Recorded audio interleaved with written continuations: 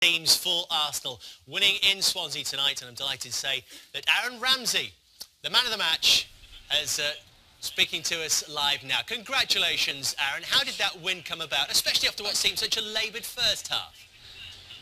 Yeah, I thought, Swansea is a difficult place to come, and, they passed the ball around really well, and we had to dig in, stay solid, and try not to concede early on. That's something that we've done ever so well, I think, is we started now to defend as a team and a unit.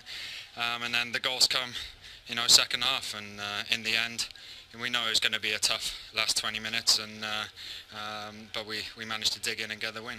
How do you think that your quality really managed to shine through in that second period? Did anything change? No, I think the first half maybe we tried to press them a bit higher, but second half we let them have the ball a bit and waited for them to come into our half and then we defended quite deep then and tried to get them on the counter-attack, and a few times we broke with pace and quality, and we managed to get in a few times. And your extraordinary run continues, Aaron. 8 goals in 9 games now in all competitions. Are you surprising even yourself?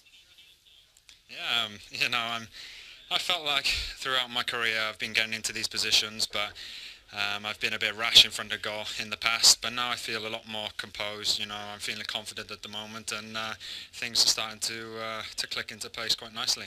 Congratulations, Aaron. Jamie, thank you very much. Cheers. Obviously, the people talk about the injuries, a little bit of criticism from your own fans, but I look at you now, you look like you're just loving your football, you're playing with so much confidence. What's actually changed? What's clicked for you this year? I'm not too sure really. I've always dug in, and I've had a bit of stick over the last well, particularly last season. But I was playing all over the place, and I am a centre midfielder. But I've worked hard.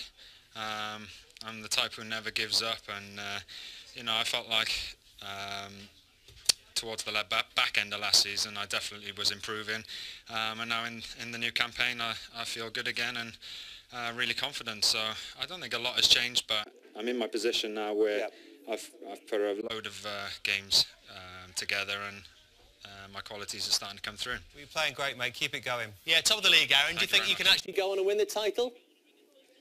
Yeah, that's our target. We have a lot of quality in the team. We've had a lot of injuries recently, but we've managed to dig in and put in a load of wins together. So hopefully now we can get players back and stay fit, and we definitely will be in with the shout.